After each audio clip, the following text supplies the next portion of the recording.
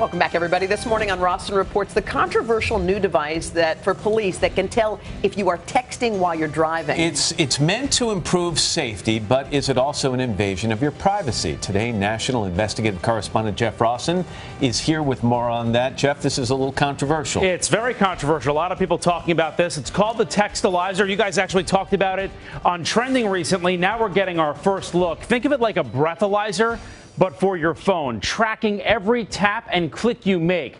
Police would use it to see if you were texting and driving and distracted. The Textalyzer would allow officers to get that information from your phone right on the spot, right on the street without a warrant.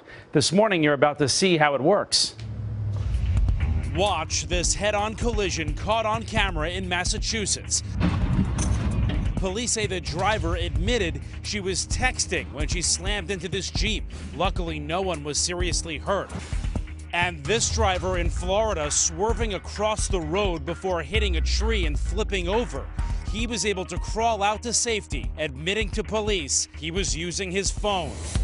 Texting and driving is illegal in 47 states and D.C. Now, this new device called the Textalyzer is aiming to crack down. So how does it work? To show you, we're here at the headquarters of the company that developed this new technology. It's called Celebrite, and this is the CEO right here, Jim Grady. Thanks for joining us. Hello. And this is the Textalyzer in your hand right here. This is it. About the size of an iPad. Yes. All right, so if you were the officer on the scene of an accident, what would you do? How would this work? I'd say, sir, please plug this into your phone. Would I have to do it? Well, like the breathalyzer, you know, there are consequences if you choose not to. There are penalties if I say no. Yes. Okay, so what does it do? It will record all the touches and swipes on your phone, but get no data at all about what you typed or what you received and who you typed to. But you'll know if I swiped on an app or what app I was using? Yes. Even in the previous minutes before the accident? Yes. All right, we're gonna see if this works. Let me unplug that for a second. So we're gonna do a little demo here. Like I said, we're at their headquarters and we blocked off this entire big parking lot. So when you see me texting and on the phone and Facebook messaging, don't get concerned, I'm not on the real road. I'm gonna hop in there and we're gonna see if it actually works. Okay, here we go. Don't try this at home. First up, I send a message on WhatsApp. Hey, Chris, how are you? I check out Facebook. One of my favorites. I even answer a call. Hello. And send a text message too. Hi, how is it going? Sent. When I'm done wreaking havoc in the parking lot, I pull over and we plug in the Textalyzer. Phone data is being analyzed. All right. I can see that you opened WhatsApp at 2:45. There were several Facebook activity.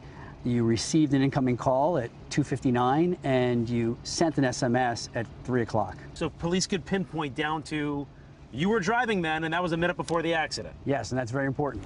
But privacy advocates say it's just too intrusive, and police should need a warrant for that kind of access. There's no guarantee when you hand your cell phone over to a police officer that that officer won't be looking at or copying all kinds of personal data about you. When we talk to the critics, we explain we're not getting anything about what was said in the text or who it was said to, just the touches and swipes. It is still a prototype. The company wants police to have the Textalyzer, but they can't have it until states pass legislation allowing it. Right now, lawmakers in New York are trying to do just that. And under the bill, your license could be suspended if you refuse to hand over your phone. Now, lawmakers in New Jersey, Tennessee, and the city of Chicago, they want to do it too. So in your introduction, you said texting and driving is illegal in 47 states. Yeah. We immediately went and started Yes. to Google this. So what is it? It's Missouri, partial ban. Arizona. And Montana. Yeah.